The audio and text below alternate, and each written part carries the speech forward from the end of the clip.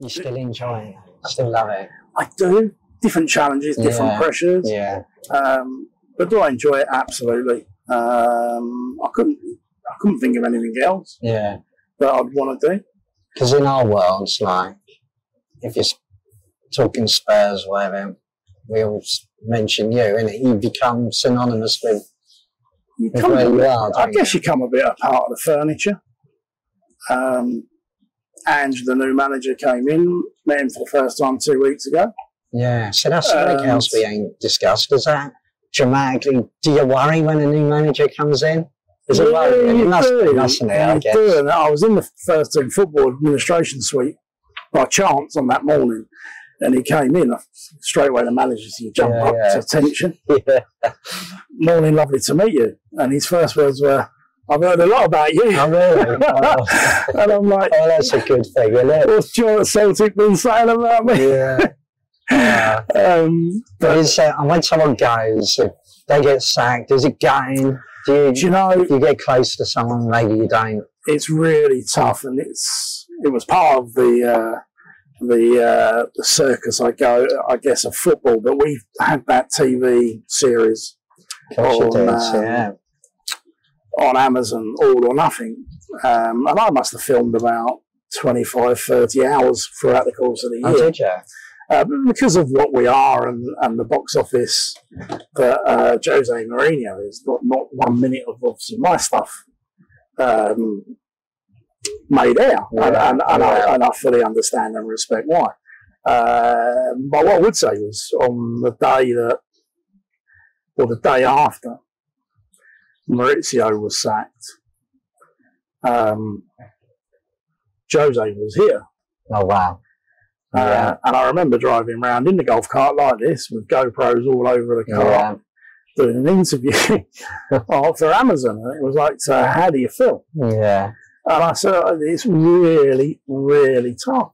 Yeah. Because I've worked with Maurizio and his coaching team for 5 years. You work really closely together with a great experience and obviously some bad ones. Yeah.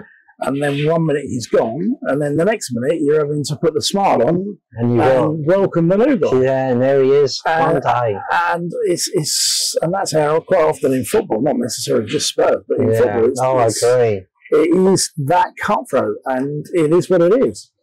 But you have to be professional. What would worry me, I think, with the pitches, have they got different expectations and one be completely different to the other, or do they just, what you do is what you do and they lead you to it almost?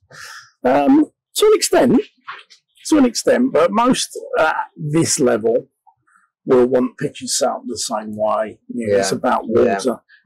I've said many times, why do we water the grass? Well, 2 reasons. 1, to keep it alive, and 2, for playability. And outside of the industry, most people in the industry understand why we water just before kickoff, but quite often I get asked the question, why on earth are you watering a pitch just before kickoff? And it's all to do with the friction of the ball. The modern ball's plastic coated. Yeah. And if the pitch is dry, it sticks. No different to maybe golf in terms of, I guess for those guys it'll be the wind or it'll be pouring down the rain and you get a bit of moisture on it and the greens slow up. Well, you've got to adapt to the condition. Well, you say that, and days of old with West Ham when we let the pitch grow a little bit longer because we don't want to be out past. There's all that going on still, I guess. And we would adapt. So, for example, going back to the end of last season, we played away at Leeds, and we knew Leeds were fighting for their lives, and we knew that we weren't going to go there and play on a wet pitch unless it was raining. So again, the day before training, we would train on a pitch that was dry. So look, those are. There's nothing new in that. There's no skullduggery. Is what it is. If you try and set up your pitch in your area for your advantage, and you try and make the most of it. Oh, I agree. So, where are we now? So the new addition last season really was that we made a real conscious effort to bring the women's team, who only turned pro in the last might be wrong with this, last 8 or 10 years, but they're now in the Women's Super League. Yeah. So it was really important for us to bring them in and make them feel part of the whole setup. Yeah. So we had an area of land here at the training centre, which we've invested heavily to give them 1 and a bit pitches in the interim, and give them this building. Really, it will be for now, but we've got bigger plans. Okay. But it's a building that's going to accommodate them for a couple of years where we're looking to develop those. All right. But a very good setup. Fantastic, the women's isn't it? team. I mean, it's getting huge now, isn't it? It's the Women's World Cup tomorrow, isn't it? So Women's World Cup starts tomorrow. Spurs on a bit. I'm not. We've got a few players. Yeah. We've got a few players that are in different nationalities. All right. That are down in Australia and New Zealand, so we hope they do well. Yeah. That'll be fascinating to watch. But yeah, fantastic, isn't it? And this pitch for them was the last one we renovated. Obviously, as we stand here now, towards the end of July, they're not back now, and the Women's Super League doesn't start to the beginning of October because of the World Cup and the lateness of the World Cup. So we've got a little bit more time on our hands for this. So you're still on holidays, really, aren't you? Just relaxation. If only. If only. But this is a really great environment. It's banked all the way around. It's a great pitch. Yeah. It's one of my favourite areas. Oh, is it? All right. And it's certainly great for coaching as well. It's very secluded, very private. Yeah, yeah. And every single pitch here, they all get treated the same. Whether it's an under-8s pitch up to men's and women's first team, then they get the same dedication. And do you put different people on the different pitches? So where we vary? No, so where we sit at the moment, we will have a senior on each section. Yeah. Whether that's schoolboys, senior academy, first team. Yeah. And then they will have their own mini teams. Yeah. And in those mini teams, we can move them around, but the senior stays where they are. Yeah.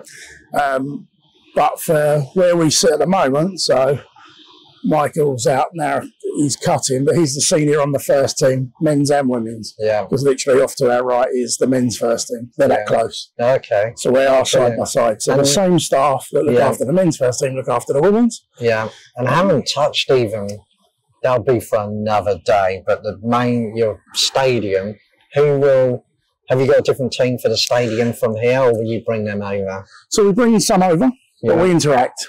Okay. So one in 5 weeks, one of them will come here for a week. All right. Keeps their hand in. Yeah.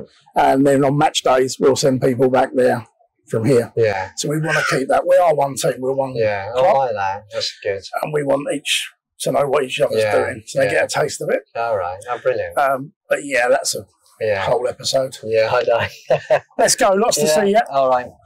So this will be our under 13s pitch. 13s, 14s. So it is. I mean, we go to all these places, towns. You know, it's a reasonable, like non-league football, and the pitches, they're shocking. And then you come here and you do your training pitches. They would give the right arm for this. It is a different level. The upkeep's hard. Yeah. I mean, don't get me wrong. This is our worst bed. You'll see. So, if someone was talking about you to me, you're a groundsman, a football groundsman, and someone asked me to explain what you do, on miles I would have no idea unless I've been here now. It is one of those. Do you feel the pressure, or do you just second nature now? You do feel the pressure. And what I mean, I suppose it's to explain the pressure. It's managers are demanding, the senior team are demanding, the board are demanding. You know, and that's to be expected. Yeah. I'm not criticising any of those. But you live that as part of it. There's the budget. We'll give you a good budget. It's still a budget. Yeah. And you've got to work within it. Yeah. But you have to deliver. Yeah. No. You're paid to do a job. You're paid to deliver the very high standards. Mm. And that is the pressure. And no one puts more pressure on me than me. Yeah. You know, I'll be the first one that's self-critical. Yeah. I believe in my team. I'm critical. Critical's a bit harsh, really. I'm conscious and constantly working with the team to strive to improve standards. They've got their core jobs. You can look out now And we've got one of the apprentices over there who's now he's overseeing the little areas around the outside. Yeah. So when we renovate, for example, just to give you an example of what he's doing, when we renovate, we'll corro the pitch. We don't get right to the edge. With a corro, so we'll go around with a turf car and we'll strip off all the cover and the rubbish on the outside. Top dress, reseed. But obviously, the edges are quite often slower to come through. So his job this afternoon for his last hour and a half will be going around overseeding the ends. They're the little add-on jobs.